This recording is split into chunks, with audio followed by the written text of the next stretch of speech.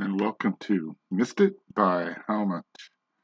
This is the channel that tests sports hypotheses by using computer game engines. This season we are managing the Los Angeles Dodgers in the National League West in 1990, attempting to win the division by not hearkening to the ghost of Tommy Lasorda telling us to play only veterans and ignoring Alfredo Griffin as our starting shortstop. Excuse me. We are currently reviewing or analyzing how the teams have done through the first 2/3 of the season, or 4 of the first 6 months of the season. We've gone through the National League East. The National League East, the American League East, the American League West. We're now going to take on the National League West where the Dodgers play.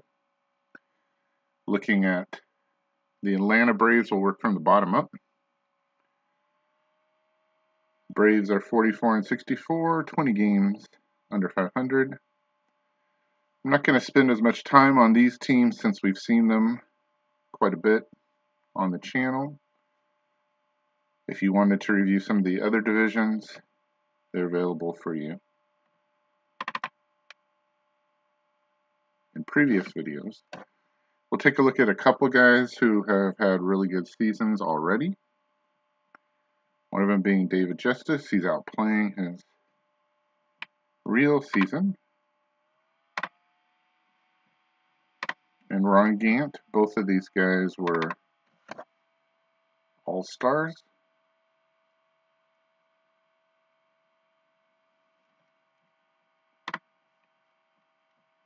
Playing tough center field, that's difficult. The Braves will hold on to Dale Murphy all season. The third passed. August 3rd has already passed. That was the day they really traded him to the Phillies in 1990. There you see some of the other players. Jim Presley is out. We'll probably see him since we're going to be playing the Braves in the near future. Their starting rotation.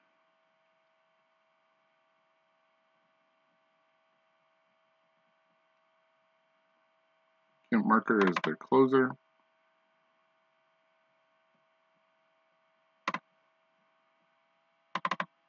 This is a team that you know is up and coming. They're just not all there at this point. Charlie Leibrandt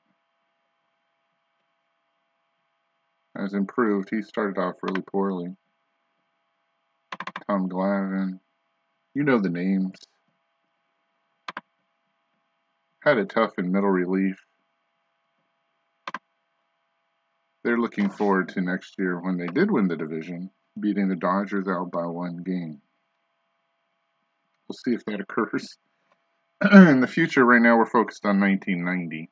Excuse me again for that. Up next will be the San Diego Padres. They are a team that has a tough-looking lineup, but they have not and they have some good starters as well. Guys that are names that you would know, like Bruce Hurst, Eric Show, Andy Benes. If you're a baseball fan at all in the 90s, or from the 90s, you know those names, or from the 80s even. They not put it together. They're 5 games under 500.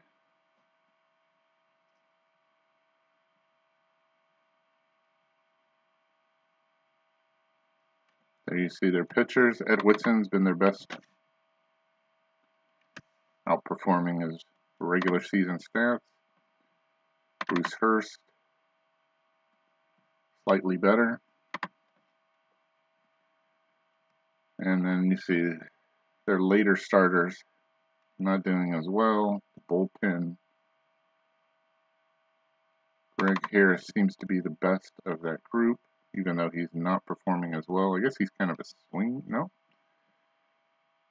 He has 14 save opportunities, only converted 5 though, so I don't know what that says about him.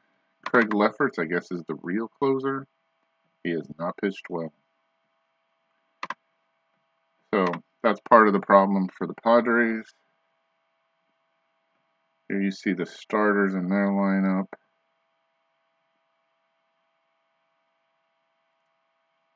Benito Santiago with a nice OPS there, outperforming his 1990 regular season. Still don't know what's going on at first base with the two Clarks. Jack's had the majority. And Gerald's actually played better. I mean, I don't know the computer's reasoning there. We'll compare this. He's a little bit better than. Wow, he was really good against left-handers. Not in the real season. He's not performing as well now. Gerald Clark. Here are his numbers. He's really playing well, but again, limited. Let's see at the usage here. He's ahead of his pace, so yeah. The computer's playing him about, well, he's still going to go over what he really did, but Peter had the option to play him more.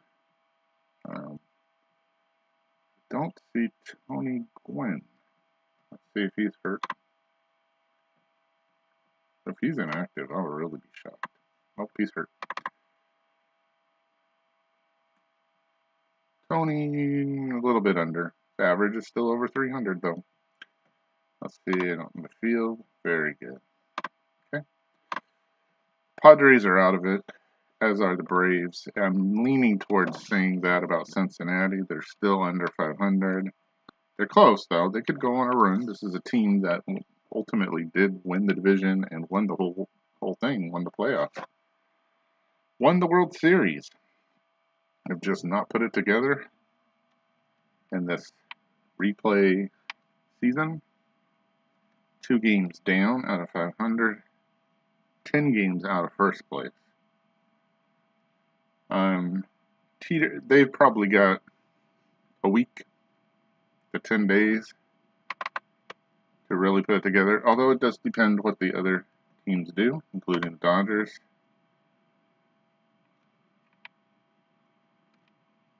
Mariana Duncan. Batting wise is just terrible. That's horrible. CLS fielding wise, not great. He could outperform his regular season stats, or at least the number of games played. Ron Ostertoaster outperforming his. Let's see how his usage was. I'll paste the outperform. He's already outplayed his number of games. So Glenn Braggs, the guy who was traded at the deadline, helped the Reds win the division. He's played there the whole season, and he will outplay his total number of games. And so far, he's outperformed.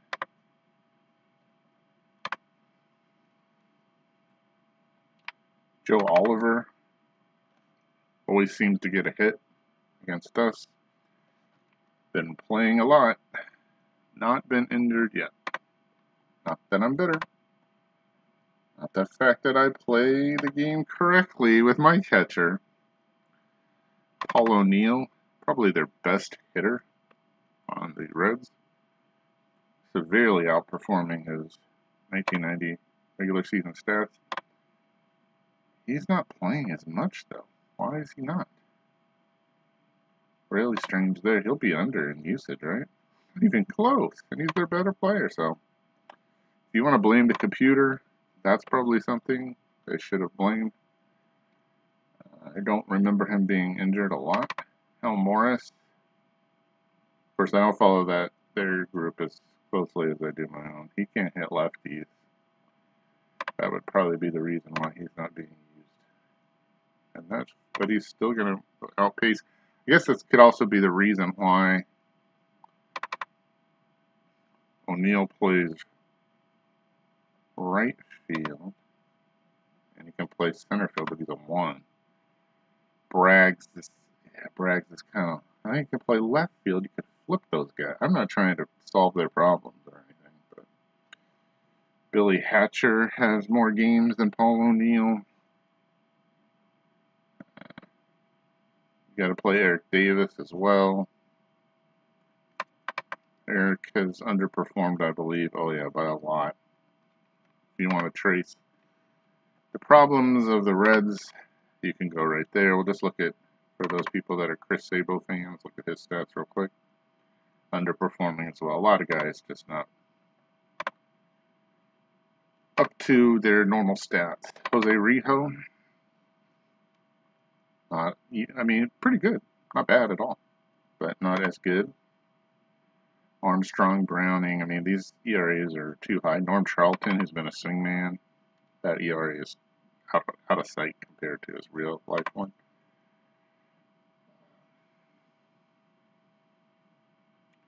Randy Myers has pitched well. In fact, even better than his real season. All-star there. Rob Dibble, not even close.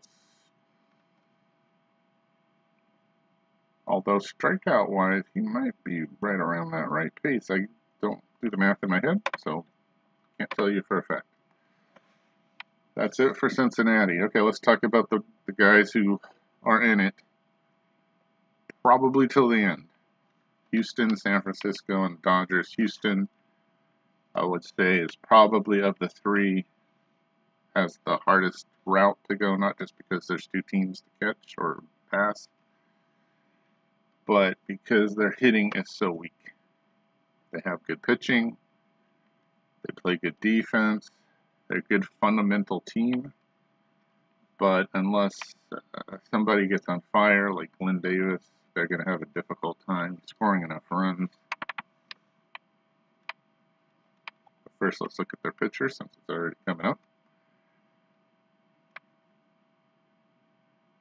These are good ERAs, mid-threes, except for Deshays. Danny Darwin at a 2.73. He's been used as a swing pitcher.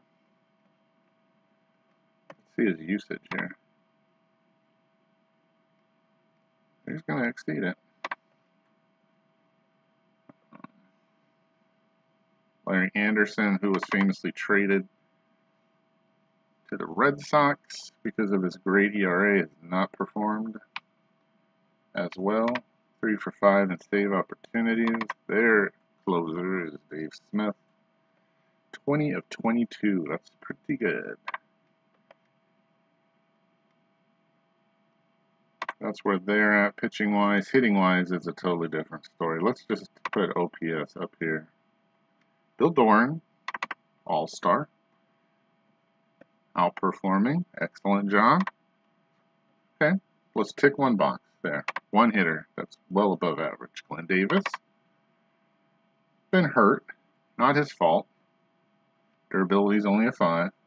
There's his numbers. Above average. First and second. Tick. That's a second box. Casey Candell played 92 games out of 108 or so. Above average. I don't know where you want to count him as playing, but he's all over the map. That's 3. If you even want to give Franklin Stubbs some love, even though he's below where he really was, I'll give you 4. Again, these are iffies. And then below that, it's a mess. These are terrible OPSs for starters. Home runs.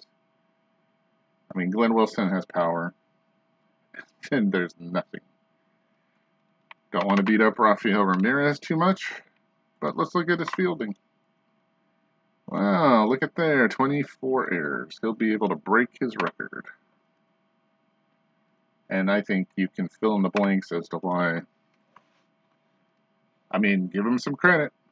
Managerial-wise, they're above 500. 5 games over 500. They're not an easy out. Of course, none of these teams are. We've had trouble with St. Louis in some series. We got swept by Atlanta at home this season. San Diego is a tough draw. That's what I like about no trades in this league. Everybody has to put up their best. They're trying to knock off the other team. They're not going to go wilt. They're not going to go jettison all their good talent for lottery tickets in the minor leagues. next year or 2 years or 3 years from now. So you have the opportunity going down the stretch. Last place teams can knock out first place teams. It's all about who plays the best. Kevin Mitchell for the Giants, probably MVP. Those numbers are just, he's going to break he's already broken his RBI. He's probably going to break runs scored. His average is ridiculous. I mean, let's see usage-wise where he's at. He's going to, I'd play him too. It's been awesome. Will Clark.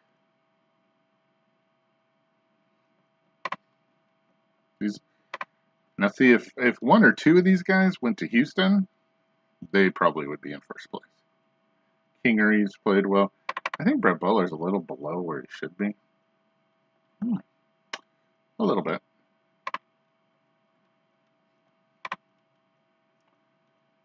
One person who's still, he's playing better, it seems like. Yeah, 281 in August, 259. Matt Williams, still not, probably not going to catch up to his OPS for the season. 19 home runs, though.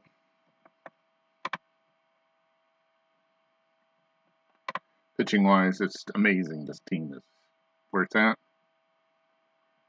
These are not good ERAs. I guess Rick Russell would be their ace. And he's outperforming his real stats. Bullpen's good. Certain players, let's just say. Kelly Downs performs well sometimes. Jeff Brantley is excellent. As a closer, 13 for 16 in saves. He's playing better than his real season. Mark Thurman, also an all-star. Steve Bedrosian, I mean, is okay for a relief pitcher. There you see Thurman playing well. 5 for 7 in save opportunities. Bedrosian, not as good, but better than his real 1990 season. That helps equate to wins. And the team I'm sure you're sick of me talking about, Los Angeles Dodgers, will be last. 63 and 45, or 3 games up. I still, a few things I've mentioned in previous videos. I think the main goal is to not have a losing streak. And if you go and watch the American League East 4-month analysis video, you see what happened to Toronto. Toronto was either in first place or close to it. Went on a horrible stretch of, I think they lost 13 of 14. And now they're in 5th place. If the Dodgers want to continue this, you want to tread water. I feel like 54 games left. If you can get 27 of those, you're at 90 wins. Does that guarantee you the division? No. But are you in it? Definitely. Could you win it with 90 games? I would say you're right there. The other thing is injuries. We've had plenty of injuries. The 2 main guys you don't want to get injured, Murray, and maybe this guy, Ramon Martinez. Not up to snuff, not up to his regular season stats, but pretty good. No complaints from me. I complained earlier in the season. Some of these other guys, Mike Hartley, started off great. Look at this ERA. Had some trouble getting it back on track. He's already well ahead of his usage. Let's look at it. It's 251%. Problem in the bullpen. Still don't have anybody who's left-handed who can get left-handers out. Have they pitched decently? Yeah, great. Searage has been fine. Walsh, he's probably the best, and he's at 674 in OPS against lefties. Is that great? I would consider it great. Is it okay? Yeah, but that's it. And if Walsh gets used, I don't see him for sometimes a week, or at least a rotation move. Darren Holmes has been a great surprise. He's still continuing to pitch well. Wonder about him in pressure situations going into the playoffs and get an opportunity. Jim Gott is a right-handers only. He cannot face lefties unless the game has already been decided. We play a lot of close games. John Wetland really outperforming. He's going to pass his innings pitched. We're going to see. We're going to give him a bigger role. Tim Cruz.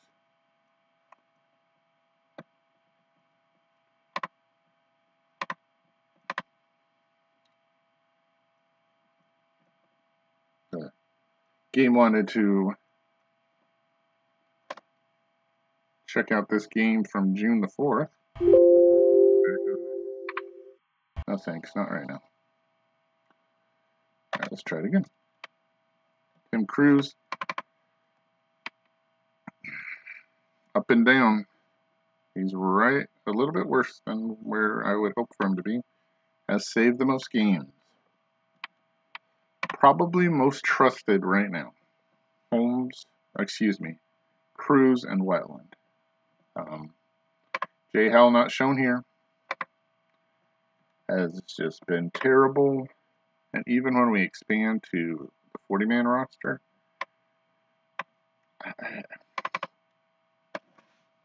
look at his numbers. I can't trust him. I mean, that's pretty good against lefties, but how many reverse split guys are you going to have to face when the game's on the line? He's supposed to be a clutch player. Show you Stan Javier really quick. Might have an opportunity to hit more lefties in this next segment of the season when he comes back. Eddie Murray, kudos. Just can't say enough about him.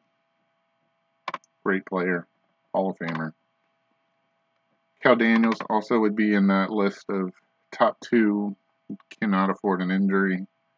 Plays better defense than I thought. Yeah, he has a lot of poor plays, but Mike Scioscia really played well in the middle of the season. It started to tail off in the past month and some days, but still steady. Excellent third banana. Jose Gonzalez has had some more opportunities lately because of the injuries. He's played okay against right-handers. Plays great in the field. For sure a defensive replacement that is needed on this team. Let's shorten the roster a little bit. Mike Sharperson. If he would have played shortstop the whole season, I would have been happy with him. I don't care about these numbers. The goal is to just find what's my best defensive group. These guys are going to hit. They're not going to field well. We're just trying our best. They got to play somewhere. Unfortunately, we're not the American League.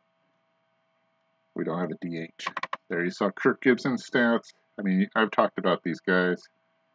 Hubie Brooks is somebody we don't want to use as much as possible because his fielding is so poor, but also he strikes out a lot. C1 Samuel coming up. Lenny Harris. About right where he should be. A little bit under, but I'm happy with those numbers against righties. There you see his fielding. Jose Vizcaino, the treasure of the season. I thought he would be a good backup and maybe play short against lefties. Although he's not been great, he's much better than anything I could have gotten out of Alfredo Griffin, who for a second will show his real numbers. I mean, that's a criminal OPS, 512. There's his fielding. 26 errors in 139 games. Vizcaino won't get to 139 games, but I don't think he'll get to 26 errors either. Chris Gwynn is just a part-time player. He's started out the season, thought he could be the answer against right-handers in right field, but no. Juan Samuel. Even against lefties, I don't feel like I get good quality at bats from him. 32 strikeouts and 130 at bats. Probably the best second baser. Best second base. He's the best fielder at second base. There, I spoke somewhat coherently. And not as much speed either. He's only tried one because he doesn't get good percentages. At least with Gibson, I do get that. Rick Dempsey is just a backup. Just to something I didn't mention earlier, Kirk Gibson, in terms of stealing, 26 of 28 at second base. He can't steal third, but not a lot of people can. All right, that's where we're at. We're in the stretch of this race. 54 games, around 54 games, depending on the team, to go. I hope you have hung in there this long with me. I'm looking forward to going down the stretch and seeing who wins in these divisions.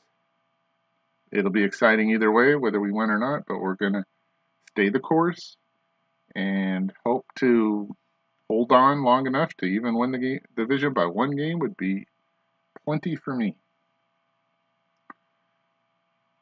The next section, next time we do this, there'll only be 27 games left and there'll be 5 months completed.